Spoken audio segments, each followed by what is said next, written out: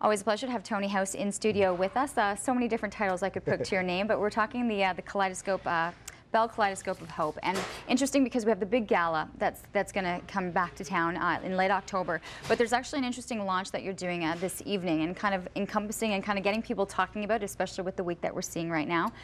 Give us a rundown as to what's in store for people tonight. Yeah, tonight we're launching. I mean, we've talked about this is a single one-night event, but the cause of fighting teen mental health, bringing awareness, and obviously suicide prevention is a 365-day-a-year initiative. So we're just trying to do our part today. Well, last year we actually had a private screening of the movie Bully, and we had 200 people out. So we're just trying to get people aware of what's going on. Tonight we flew in Mike Farrell and Sean Peak, who Sean is the brother of James Peak, who an amazing story. It's on YouTube. Check it out. Talk to me.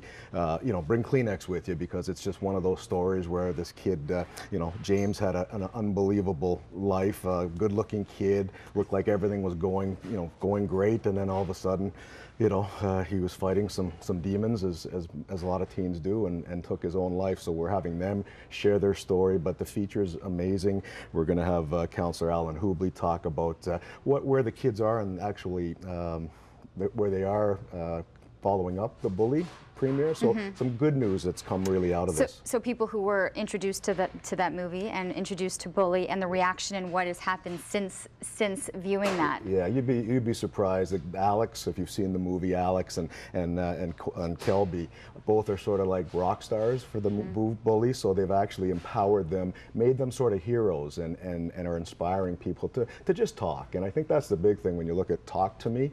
I think we just want to communicate and really air what our issues are with the teens. I think we're looking at footage right now, because there were two different versions. I went and watched the 2-minute trailer and was already tearing up watching a 2-minute trailer, and I know that the full piece is 24 minutes, and there's a look at him right there. I mean, and as you were saying, good looking, had everything going, friends, athletic, you know. So there's a lot of things that will encompass. So tonight, I know it's by invite only, and you've got a good number of people, and very high profile, I think, too, in terms of getting the discussion going. And is this almost the launch into the campaign and understanding where we're building forward towards October? Yeah, I think it's anytime we can bring this up. We have Miss Lorraine Harper involved. She's an honorary event chair. She did it last year. She's very committed. She's now part of another website called needhelpnow.ca.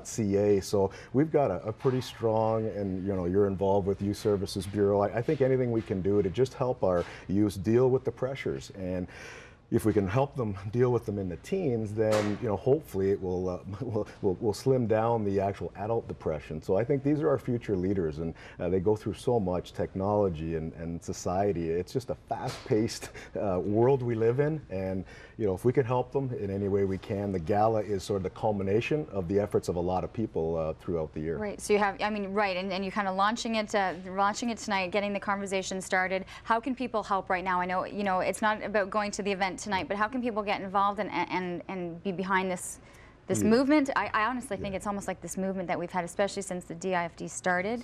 It has been a topic of discussion ever since. So you're still looking for sponsors, for invitees, for guests, for what are you looking for? All of the above. Kaleidoscope of Hope.ca, and you can donate online, and we're proud to have all three charities, Youth Services Bureau, CHEO, and DIFD, all under our umbrella, and those are the three major players in dealing with teen mental health. We want to bring awareness, and we want to prevent teen suicide. We want to get those numbers down and eliminate them to zero, but it's a work in progress. Was it easy to get them to come in? I mean, I know they're making the trip from Toronto tonight, but to be able to say how they put the story together, and when you come from the person who's producing a video to the people who are in it, it's very interesting. Yeah, it is interesting, because Mike Farrell's a producer, and now he's in front of the camera, and it's a personal project for him. He was very good friends with the Peak family. Sean, the younger brother who's coming in, it's a labor of love for him, and I just think you got to be careful, because you're elevating a real personal cause, and you don't want to glorify it. But at the end of the day, if you can, I mean, it's what the Richardsons, it's what everybody's doing, the Hubleys, the Richardsons. If you can reduce those numbers and help and share what went on, I think that's just it's a win-win for everybody. So we're pretty pleased to have them involved tonight. Kaleidoscope of Hope.ca if you're looking for more information, especially as we're heading towards the big gala Saturday, October 26th. I couldn't say, so I'm just now learning. I would have normally said the Hampton is when the big gala is. They've changed the name? Yes, they have, to the Ottawa Conference and Event Center.